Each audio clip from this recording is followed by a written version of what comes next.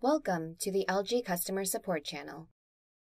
When your LG range is first plugged in, or in the event that you experience a home power interruption, your display may show a PF power failure message and a flashing clock in the main display. This does not mean that your range is malfunctioning.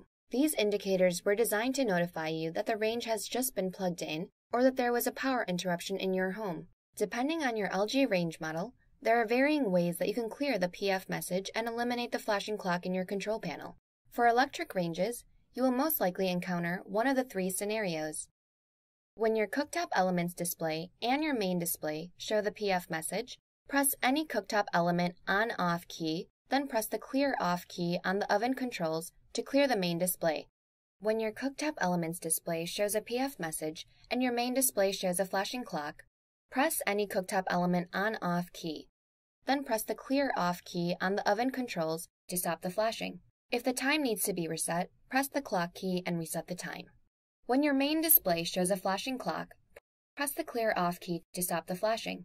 If the time needs to be reset, press the clock key and reset the time.